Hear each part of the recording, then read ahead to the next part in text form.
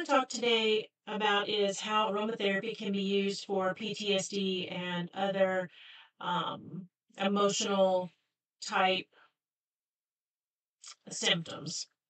Um, I want to base this on a quadrant diagram inspired by Pierre Francome.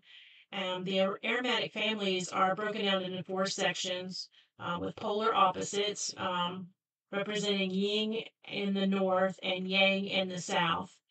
And east is the hydrophobic, the oily, and to the west is the wet, the water, hydrophilic. What's fascinating with this diagram is that you can look directly at a lateral plane versus north and south, and you look at the horizontal plane east and west. What I want to focus in on is the vertical plane here and the yin and the yang, because pitta is fiery and hot, and kapha is more stoic and stone. When you think of emotions, you think of anger in the pitta area, you think of anxiety, you think of things along that line. The kapha, you would think of things as, maybe more sleepy, more up here you would be restless, down here you would be, just not able to function, you would be frozen.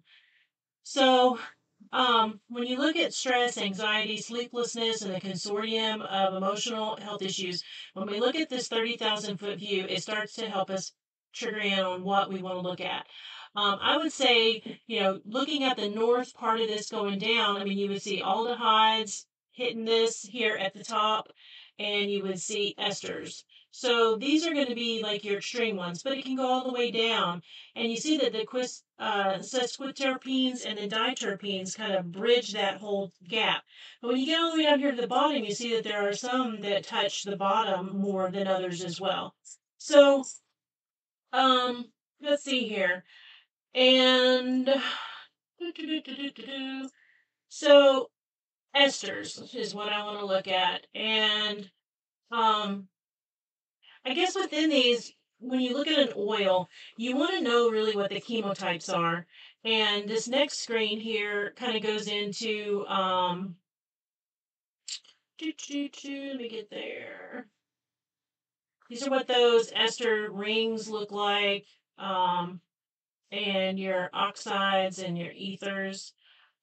These are the names of some of those, and I can't actually make this any larger, but it gives those chemotypes directly, as this one here does as well.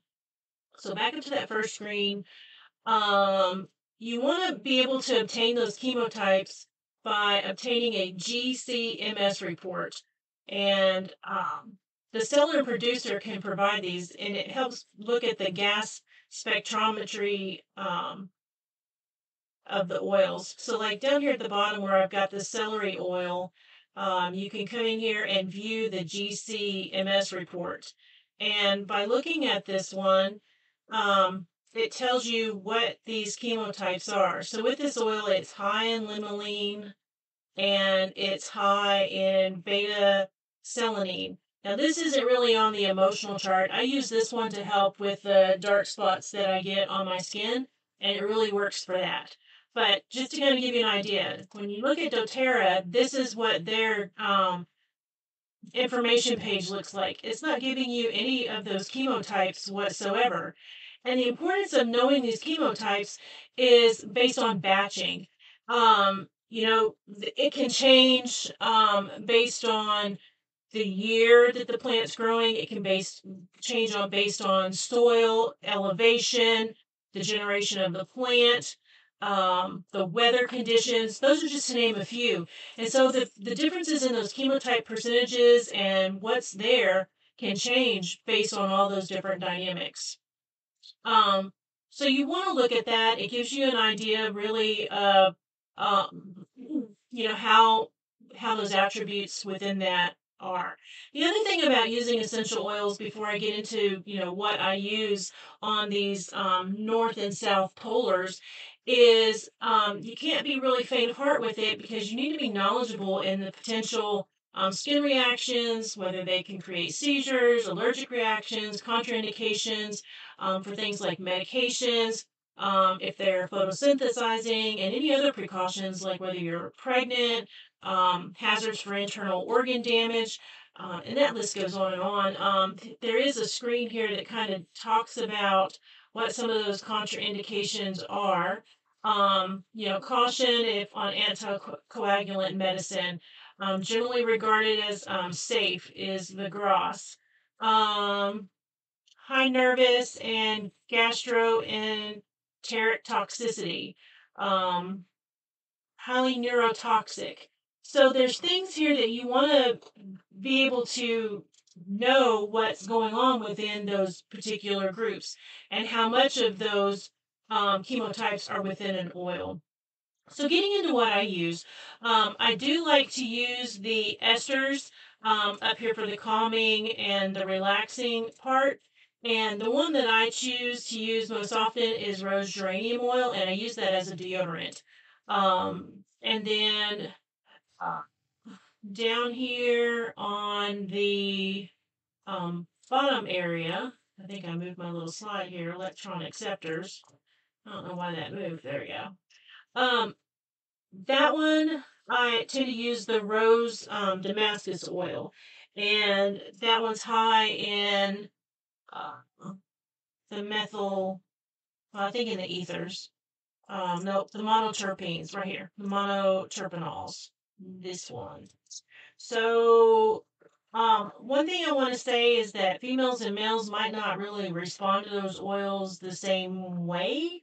Guy using geranium oil as a deodorant might not be too pleasant, but in that regard, Roman chamomile is higher in esters, so they might like that. Clary sage is something I would recommend for men.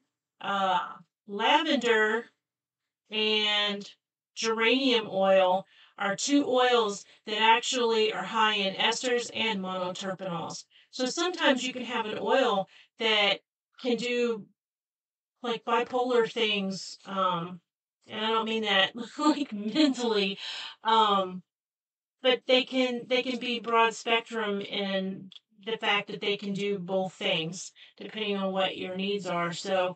Um, so yeah, I wanted to mention those two oils, and then for men, black spruce might be good up here. Bergamot, which is like an orangey smelling one. Clove buds might be okay for men.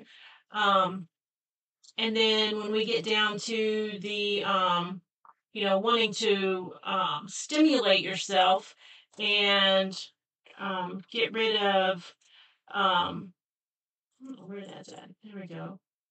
War and, oh, warm and cool. That's what it was. I messed up my graph. Um, but down here on the stimulating part, when they're just depressed and can't move. Tea tree oil, thyme, basil, coriander, um, lavender, rose, champaca. That's a really nice one for men. So there's just other options, and I just wanted to let me get everything put back here where it's supposed to be. I just wanted to kind of give a little overview on what I have been learning in school regarding the oils and how we kind of grid it and see it, and show you some of the PowerPoints here on what we do in our um, chemistry stuff. Anyway, blending is another a whole nother area, and we're going to have a whole semester on blending. So, putting these things together can change the chemical properties of them as well. So you want to be careful with that as well. And that's what I've got.